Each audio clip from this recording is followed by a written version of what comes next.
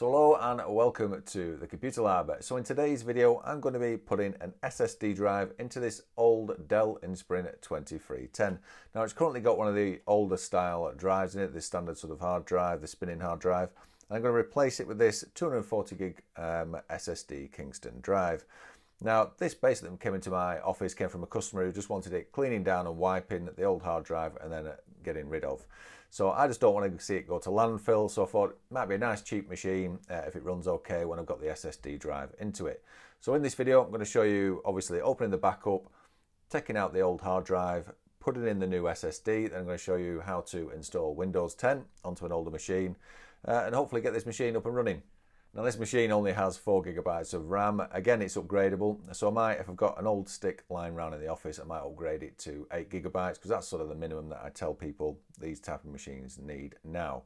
It does have a CD drive, a DVD drive built in, and it's got plenty of ports on the back, so there's no reason why this machine wouldn't do somebody and last somebody a couple of years for the price I'm going to be asking for it. And just before we get going, obviously if this video is helpful to you, please do subscribe to my channel. Hit me with any comments below, they are always truly appreciated, and smash the old like button if the video has been helpful. Well, that being said, let's get on with the video. So we start off by flipping the Dell 2310 over onto its front, and with this particular machine there are 2 screws on the underside of the back, one here and one there. We just need to release them. Incidentally, I will speed sections of this video up just to try and keep the overall length of this video down. So yeah, we need to take the back cover off, obviously, to install the SSD. So we're just going to take these 2 screws out and we are going to release the back cover. And to do that, you just push up onto sort of away from the screw holes like so, and it pops off. Obviously, if this is stood up, it just comes off anyway. It's just because I've got it lead flat that I just need to put something under it just to prise it up as it will be. But it's not held on by anything. It's just slid under some catches. So I'm just going to put that out of the way like so. And we can move on to the actual hard drive. Now this particular machine, the hard drive's on the right-hand side underneath this casing here. And the RAM's on the left, which I will show you a bit later in the video. But we need to release the hard drive from its casing, which is this one on the right. So there is 2 screws, they are spring-loaded screws, but they are retained actually on the case, so they tend not to come out with this particular machine. So you can just release the 2 screws, and the whole lot sort of slides away. That is if you undo the screw properly and fully, which I have not done. So we'll just check them again, and then it should just slide away from the tabs. And then the cable is tight, so you just need to wiggle the SATA cables out and the power cable. And then this is the hard drive that's installed, so it's the sort of the old style. It's got 4 screws holding it, and we just need to take them out now to release the drive from the actual casing. So again, just speed this section up, and there we have it. That's the old spinning hard drive removed from the hard drive holder. So this particular drive is held on with these 4 screws, as you saw me unscrew them there. Now with the SSD, there is a slightly different mounting holes. Now they're all the same, the SSDs, or very similar at the very least. Like I said at the beginning of the video, I'm using this Kingston SSD drive, and it is a model A400, and it is a 240 gigabytes. Now this is one of the slightly older ones, but it is still plenty fast enough for this older processor on this machine. So the issue with this, like I said, is 4 screws. These 4 screws, they don't line up when you put the SSD drive into the original hard drive holder that is on this Dell Inspiron One. So you can put double-sided tape. I've seen them where I've opened these up before and working on custom machines, and people have stuck SSDs on with double-sided tape. I've got no major issue with that. The only issue I have with that, if the machine does get warm, the tape tends to start to give up. So I like to use these brackets here. There's different ones you can get with this particular style, but the brackets I had in the office didn't quite line up. So there's 2 holes at the side, and obviously they don't line up with the actual casing or original hard drive holder. So all I did was marked it up and drilled a couple of holes in it, so that would allow me then to screw the SSD onto my SSD mounting bracket, which you would do anyway, like so. And then that gave me, because I drilled 2 holes in the actual casing, it gave me also a couple of screws I could use to firmly mount it in. So I knew that even if I put double-sided tape on, I know the screws are holding it in case the tape got warm. So there we have it. I'm just checking the holes have lined up, and you can see I've got 2 extra holes. Sorry about the out of focus camera, it just won't focus on my hand there, but you can see I've got 2 strips of double-sided tape on the actual SSD mounting bracket, and I've just taken the protective tape off. I'm just going to offer it up to the original hard drive holder and then just stick it into position like so. And once I've got it stuck in position, I'm then just going to put the 2 screws into the holes that I drilled earlier. Well, one of the holes that I drilled earlier, because the front one actually lined up. And then I know then if the tape gets warm that the hard drive, the SSD, is not going to go anywhere and it's not going to rattle around in the case. So like I said, I've just got the 2 screws there, and now I'm ready to mount this up back into the casing. So again, I'm just going to pop the power on and pop the SATA cable in like so, and then slip the casing in, make sure the cables are out of the way, and then just screw my 2 screws back in, and that's the SSD ready to go. Like I said at the beginning of the video, there is some RAM on this particular model on the left hand side which you can swap out, and it is under this left hand side cover, which is just held on with 1 screw. Again, it's self-retaining, but I'll take it out all the way, and it just pops up, and then you can see the 2 sticks of RAM that are available to swap out here. And these are, if you're used to working in machines, or if you've seen RAM and the way it pops out on laptops, it's the same on this. 2 little clips either side, and then you just slot it out like so, and then you can pop your new stick back in, make sure it goes in correctly, and then click it into position, and then put the cover back on. So if you're upgrading the RAM, that's where the RAM is on this Dell Inspiron One 2310. And that just leaves me to pop the back cover back on and then pop the 2 screws on that hold the cover on. Now the next part of the process is to install Windows 10. This machine won't take Windows 11, so it has to be Windows 10. So you're going to need a USB stick. I'm just using an 8GB stick, and you're going to need a Windows machine to download the installer. So pop in the USB pen drive. Like I said, this is a SanDisk, 8GB, this particular one.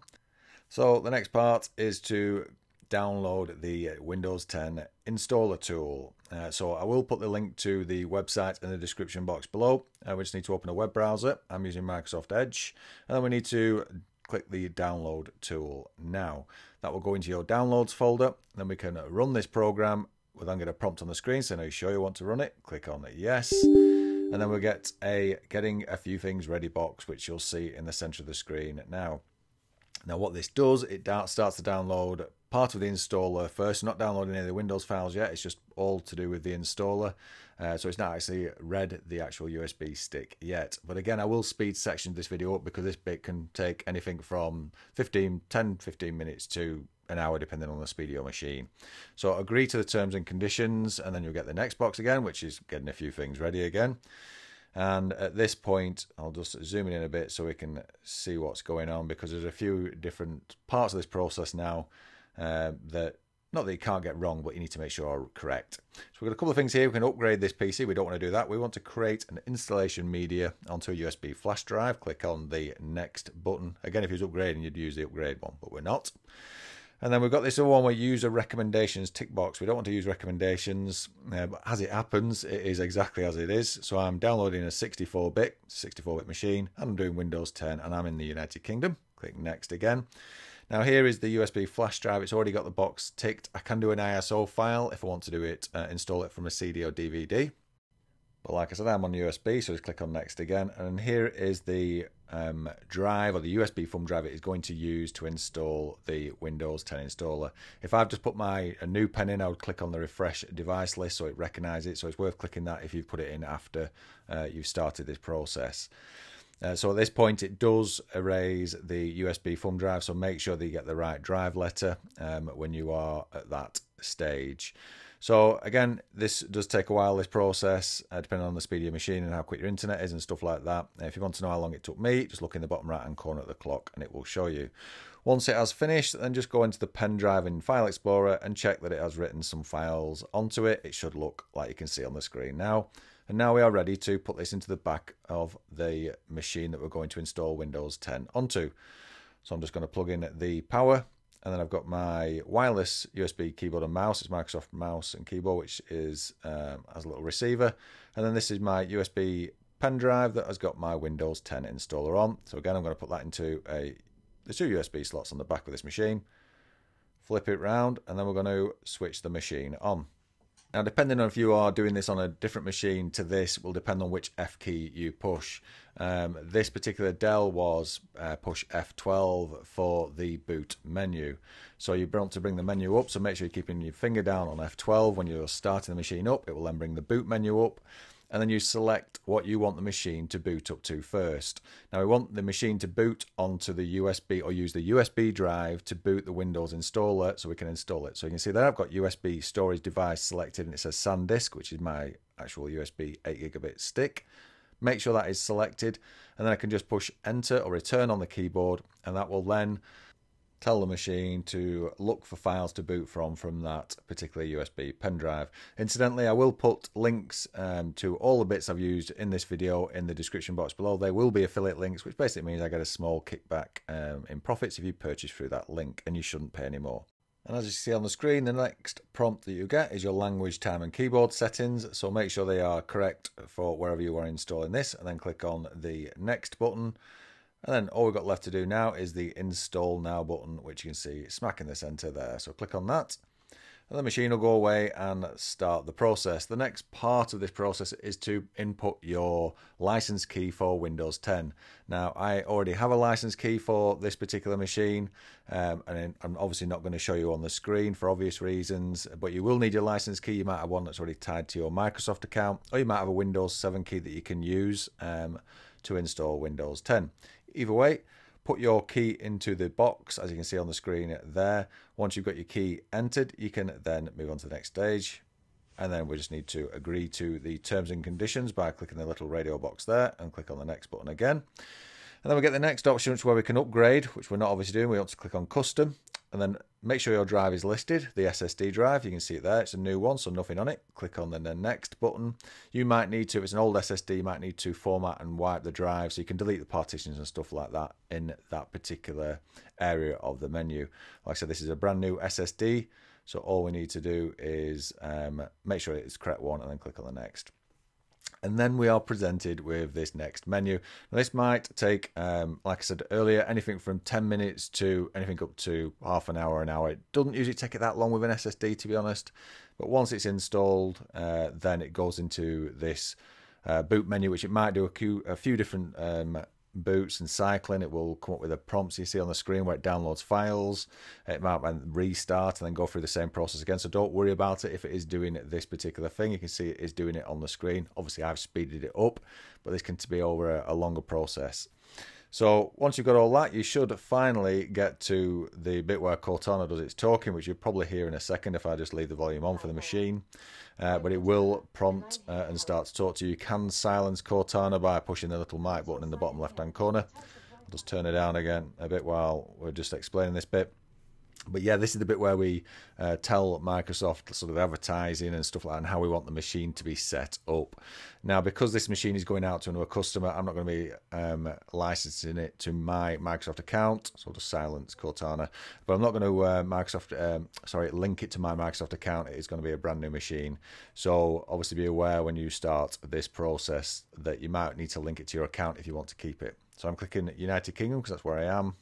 Click OK. And then we get the other prompts here. Like I said, this is where the bit where the Microsoft account asks you and all your advertising ID, and if it can allow Microsoft Windows 10 to track you and all the other bits and pieces that it does. It then goes away and checks for updates and all the other things it needs to boot into Windows 10. But once you've got through this process, you should finally get to your Windows 10 prompt screen, as you can see there. If you've already got it connected to your network, it will start to flag up different items that you have on the menu, on your internal home network. So, for example, it brought up a printer with mine. What I tend to do once I've got it at this stage, I will then click on to the settings menu and then just make sure that it is downloading updates. It does take it a while at this point because as long as it's connected to the internet, it will update all the programs installed. And it should go around the Microsoft update cycle a few times. So it's worth leaving it on and planning to leave it on while it does all its different updates. So that is it. That's my full video on installing an SSD drive into a Dell Inspiron One 2310. and then installing Windows 10 onto that SSD drive. I really hope this video was helpful. If it was, like I said at the beginning of the video, please do subscribe to my channel. Please hit the thumbs up, and please do hit me with any comments below or any videos you'd like me to make. They are always appreciated, the comments, and thanks again for watching The Computer Lab on YouTube.